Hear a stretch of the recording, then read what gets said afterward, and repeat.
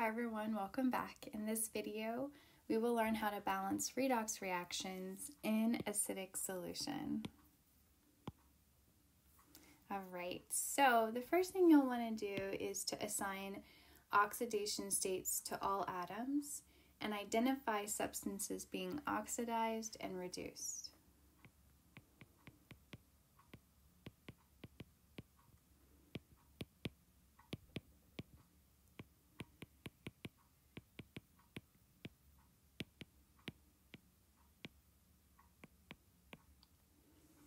And so in a previous video, I had discussed and reviewed over rules of assigning oxidation states. So make sure you feel comfortable before watching this video with that material. Separate the overall reaction into two half reactions. Balance each half reaction with respect to mass first. So just counting atoms in the following order. So first, what you want to do is balance all elements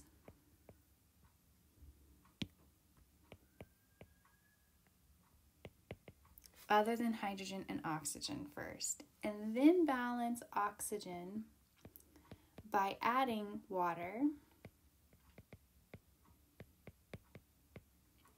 and then finally balance hydrogen by adding H+, because we're in acidic solution. So you have to follow these in order. Then step 4, balance each half reaction with respect to charge. So first mass and then charge by adding electrons. Make the number of electrons in both half reactions equal by multiplying one or both half reactions by a small whole number. You'll see this in the next example problem. We'll work together. And then add the half reactions together, canceling electrons and any other species as necessary. There's a lot of rules here, I know, but if you follow these step by step in order, then you'll be successful in balancing redox reactions in acidic solution. And in all honesty, it just takes practice with these sorts of problems.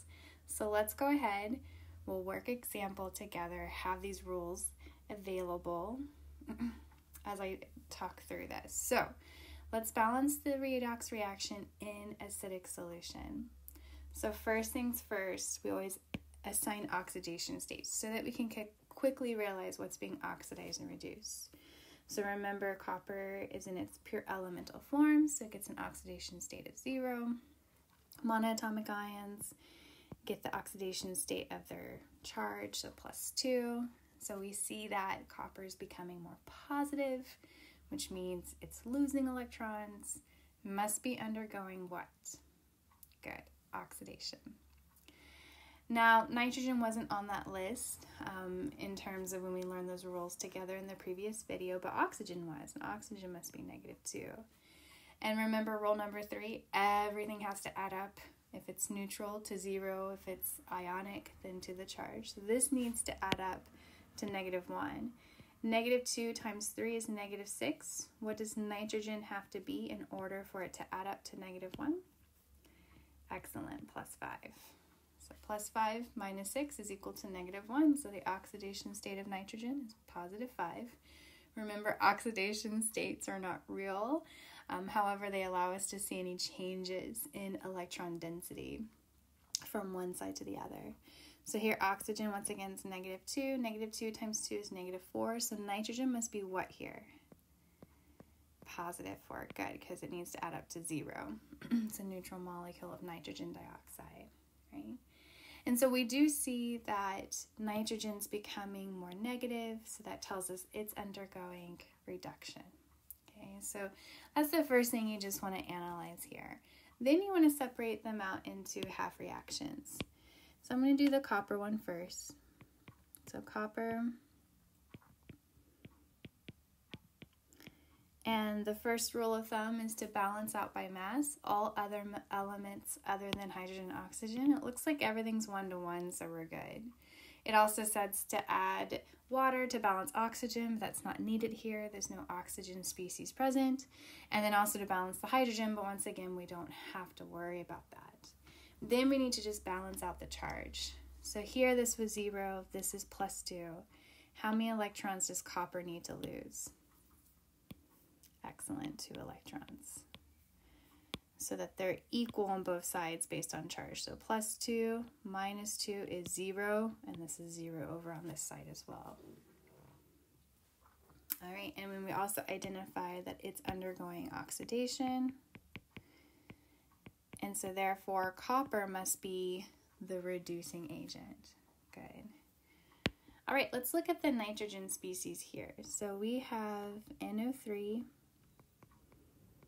nitrate to give us.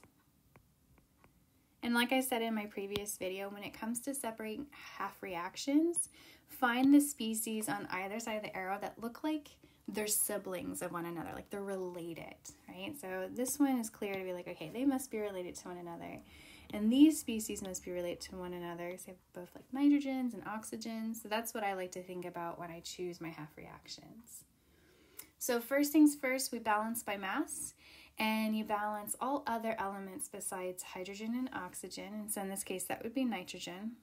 They're 1 to 1, so we're okay. We don't need to balance that. But then we need to balance the oxygens by adding water. That's the next rule. So we have 3 oxygens on this side. We have 2 oxygens on the right side. How many waters do we need? And to which side to balance out the oxygens? Good. You need 1 water on the product side. And if that's not clear, let's look at it. How many oxygens do we have now? We have 1, 2, 3. How many do we have on this side? 3. So by adding that water, we were able to balance the oxygens. Then the final rule for balancing mass is balancing hydrogens by adding H+ ions because we're in acidic solution. So how many hydrogens do we have on this side? 2. So how many H+ ions do we need on this side? 2. Very good.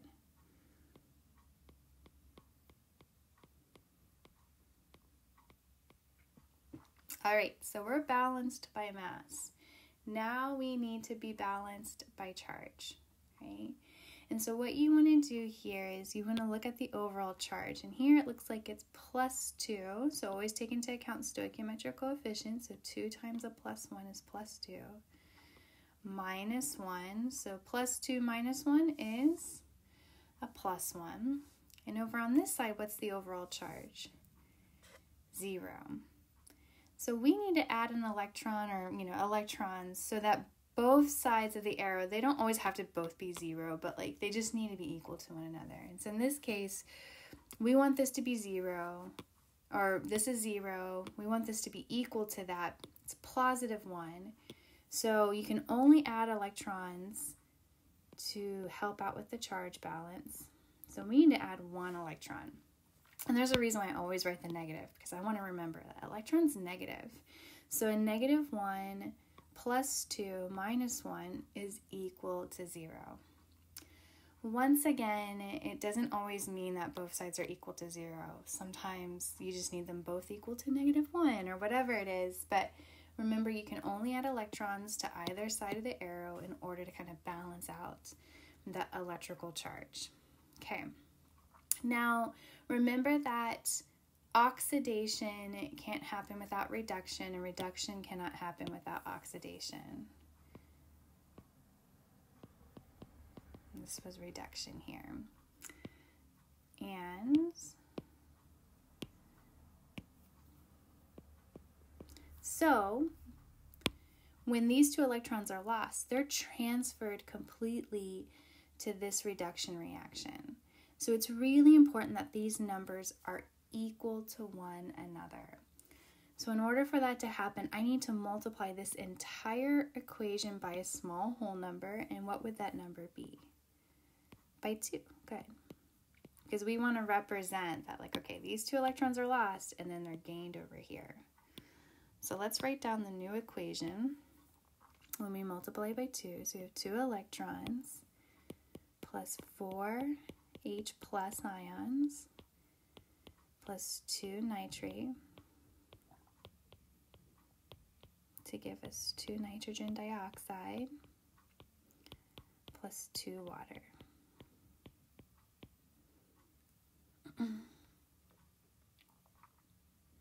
All right, so now we are balanced by mass for both half reactions. We're balanced by charge. Now we want to add them up together. So let's go ahead and write down when we add up. Let me go ahead and highlight that so you see that. This half reaction plus this half reaction together.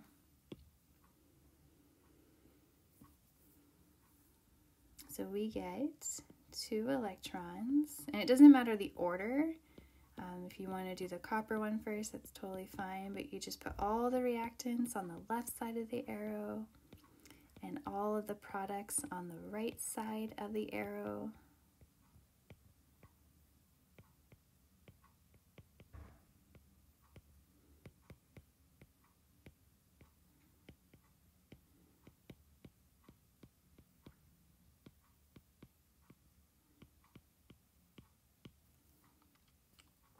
And cancel out like species. So the electrons definitely cancel out because they've transferred. And then anything else cancels out. And we don't see that happening here for this equation, but it does happen quite often in the overall equation in the end. So overall, what you would write as your final answer is everything that's left over after cancellation takes place.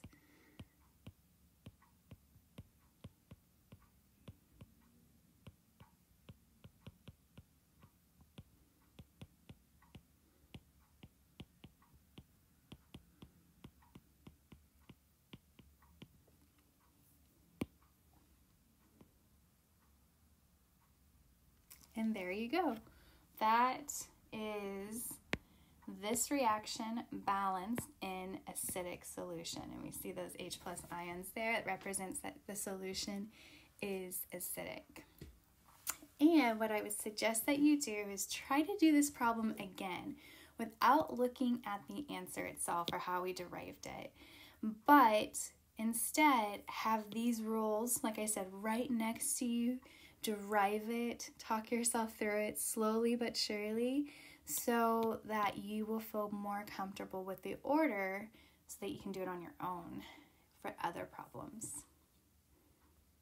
All right. Thank you all for watching, and I'll see you next time.